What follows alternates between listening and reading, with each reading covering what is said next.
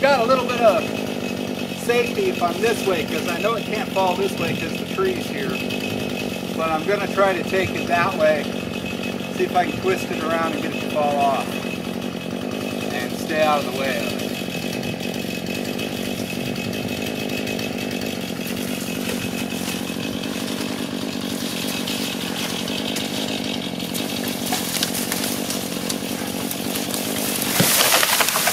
There we go.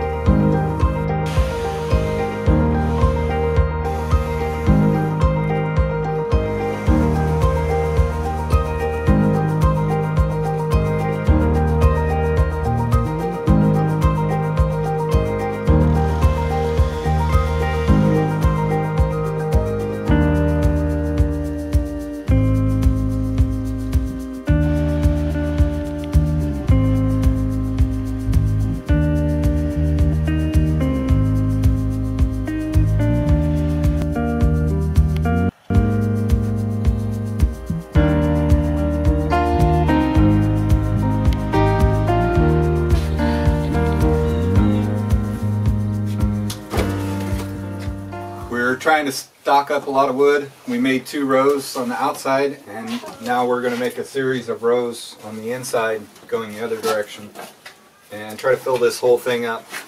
It should be at least 3 or 4 cords of wood, I would say.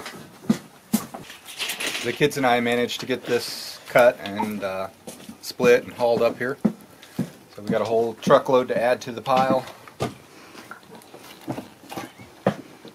This stuff is this part is red oak, and it's also commonly called water oak, I believe, because when you first cut it and split it, it's so wet.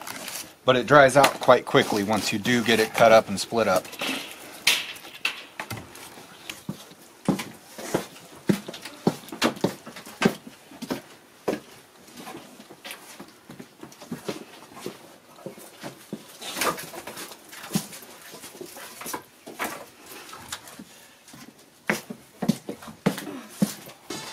We split it with the splitting axe while we were out in the woods after I blocked it up, and that way it just leaves all the mess in the woods.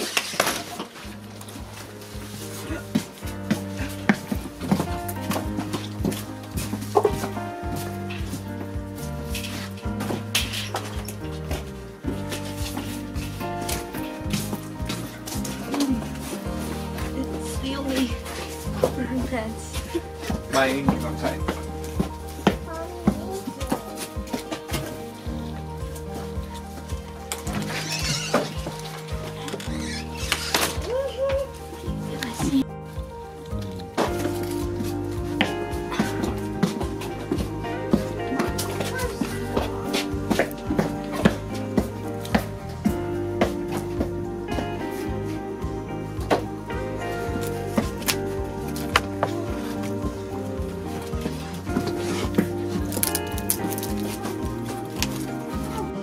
See that hole up there?